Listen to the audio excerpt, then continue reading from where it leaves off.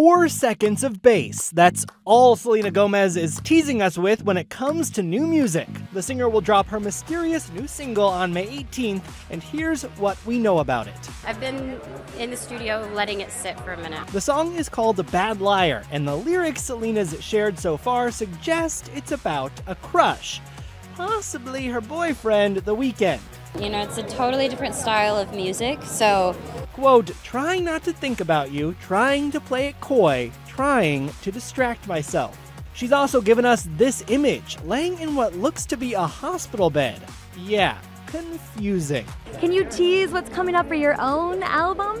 I don't know. I think people are going to be a little surprised. I'm excited for what's coming. So what does it all mean? Well, here's what Selena told ET about what might be inspiring her just last month. Everything, you know, my personal life and my family and my friends. I'm in a really happy place. It's been good.